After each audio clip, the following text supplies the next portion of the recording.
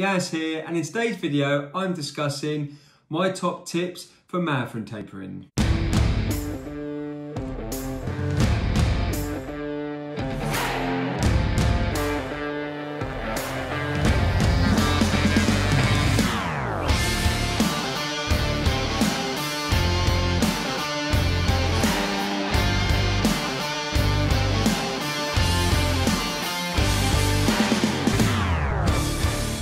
Welcome back to the channel, guys, and if you're new to the channel, please like and subscribe to my content.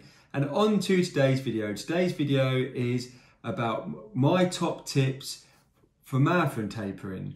So firstly, it's featuring Dino. Dino, you gonna say hello? No? Hello to the camera? No, Dino? No, but it's featuring him. Oh, you might have got a look. This time he's not hiding on my lap. So he wanted to be in the video. Oh, he's now hiding on my lap. He's got a bit shy. So, on to today's video, and it's my key tips regarding marathon training. So firstly, don't do anything new on race day. So, for example, I'm going to use an example. My wife, when she was training for a marathon, for London Marathon, she did the London Big Half Marathon, and when she finished, she said, "Oh, I had really bad stomach pains when I did the run. I had to practically was walking at the end of the half marathon." So I said to her, "What have you taken? Have you taken your normal gel?" I said, "Oh, I left my gels at home, so I took some Lucozade tablets or gels, whatever they were. I think they were Lucozade tablets. The packs, and that gave her stomach cramps." So don't do anything new. Trust what you've been using. Use your gels that you've been using, and if you know what your marathon is having on course, then what gels or what they're providing, then make sure you practice with them. And my second tip is that make sure you're going to say hello now. There he is. No. My second tip, he's gone hiding now. Second tip is that you must if you need to practice with gels, practice with your gels and make sure you use them in the race, but make sure you practice them well in advance for the race, and so your body's got used to them, so you don't have any stomach problems or feeling sick.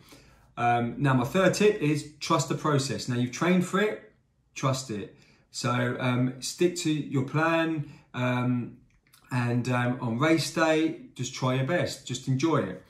My next tip is don't worry about catching up mileage if you've had any setbacks. So don't worry about catching up your mileage too much. So for example, if you've had to skip a long run for one long run because you've had a niggle, don't worry about it. Don't think, well, I've skipped this run, I'll try and catch up the following week or catch up in a few days' time. Just let your body recover, because marathon training is stressful. So let your body recover, and then when you go into, so hopefully you'll be able to go into the marathon fine. A lot of people do get setbacks along the marathon training, and normally tapering is one of the key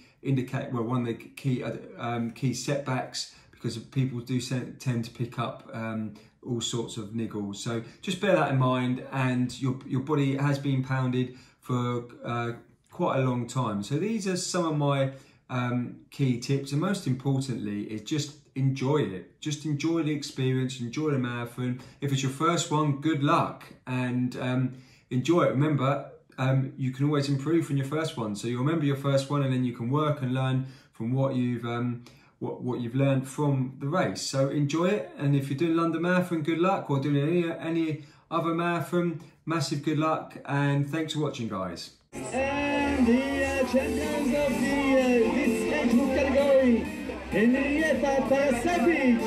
Yiannis, Christodoulou, Christodoulou.